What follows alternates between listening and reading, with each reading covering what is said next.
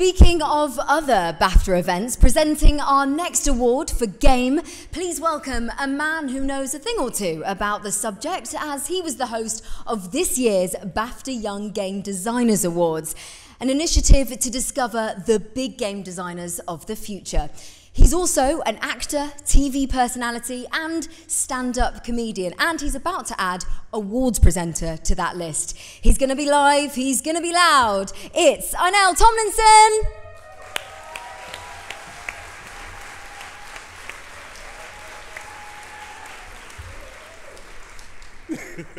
What's going on, everyone? I'm Arnell, and it is a privilege to be here presenting the BAFTA Game Award.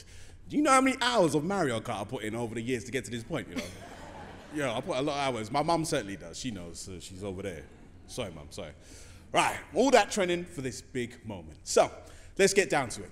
Now, this BAFTA is for the talent behind the most innovative and creative gaming content for children available today. Not just entertaining, but thought-provoking and engaging.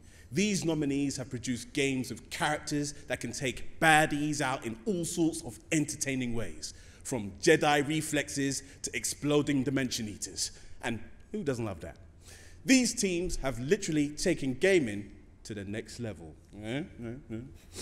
Let's take a look at their work. And the BAFTA goes to Sackboy, A Big Adventure.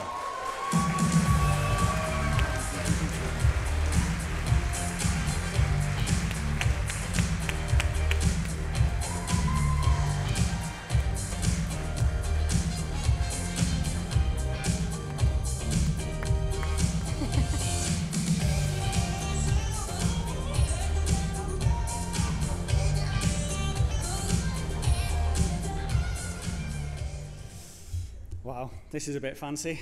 Yeah, this means so much to us. You know, I think to win this award after already winning 2 game BAFTAs is just madness, really. I think Sackboy as a character means so much to us as a team. You know, it's the reason why so many, including myself, got into the gaming industry. So yeah, it's just amazing for him to still be there. I'd just like to thank the whole team, really, for their hard work and their dedication, and most importantly, their talent. So yeah, cheers everyone. Thank you.